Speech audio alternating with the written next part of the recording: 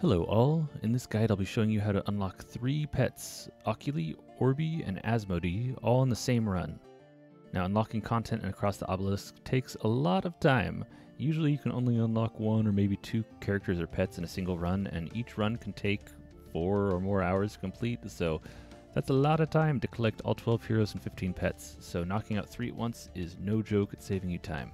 So here's how to do it. There's only 2 things you're going to need to know going in. First, this will require multiple random events to spawn on the same file, so to make sure that you can do it, you're going to need to start your game with a seed that has all the events. The seed I used is Pokemon. This seed might stop working eventually if a patch breaks it, so I'll try to update the description of this video if the seed changes at all. Second, one of the events in this run is going to require a group draw event where you need to score 4 or below, so low energy cards are going to be key. Take heroes with you that you know you can perform well with low energy cards. The event in question is right outside of the town in the red zone in Act 3, so you'll be able to dump some high energy cards there and replace them at that town, but you'll also need to make it through pretty much the whole game this run, so you can't gimp yourself too hard. Also for this reason, you should probably play on a low madness with extra gold shards available if possible. Okay, and with that, let's see the run. To start off, do whatever it is that you're going to need to do in town to build up your decks, and then head over to the shop to pick up at least 1 pet for any hero. Head out of town and take the north path all the way up towards the waterfall. There's a note here called Riverbank with the blue event, A Fun Game. Go here and choose the play option. This will take you to another blue event called Behind the Waterfall. Select either combat or threaten to start a combat, and after the battle you'll be given a ruined book. Now complete Act 1 however you wish from here, and then take the green portal for Act 2. You're going to head towards the aqueduct node in the middle of the map with the green event, the Monster Trainer. There's a boat south of town that you can take there for 800 gold. If you're poor or if you want to save some money, you can always get the boat for free if you first visit the Obelisk village and choose the option to look around without stealing anything. From here, visit the battlefield and side with the Crocomen. After the battle, ask about the note and you'll be able to use the boat for free. However you do it, once you cross the water and get to the node, choose any of the Train My Pet options here to snag your first pet, Oculy.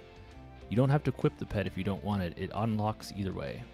Now from here, complete Act 2 however you want, and then take the red portal for Act 3. The town in Act 3 is where you're going to need to prepare as best you can for the group draw event. Again, you're going to need to get a 4 or lower, so think about dropping any high energy cards that you can spare. When you're ready, head out of town using the bottommost eastern path towards the crane node with the blue event, the Obsidian Shipment. Choose the ambush option here to complete the group event role. Hopefully you succeeded, and after the combat you'll be granted the Obsidian Ingots item as a reward. If you failed, I am very sorry.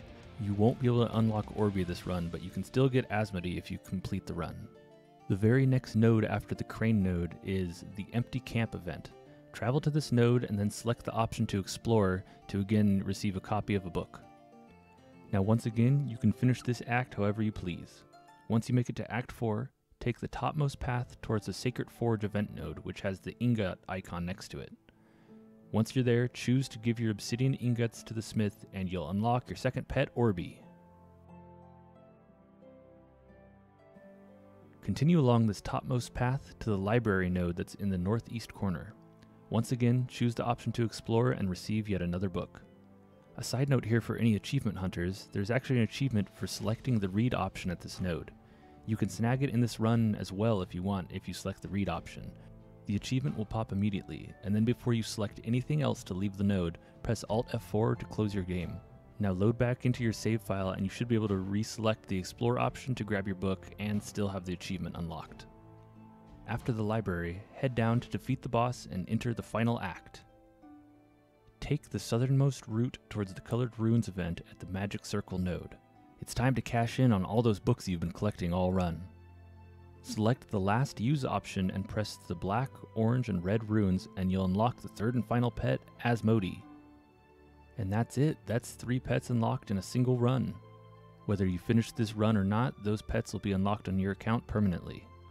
Hopefully this guide saved you some time on your journey to unlocking all the game content, which can be arduous. If you liked this guide, please consider liking this video and subscribing to the channel for more gaming tips. And until next time, happy gaming.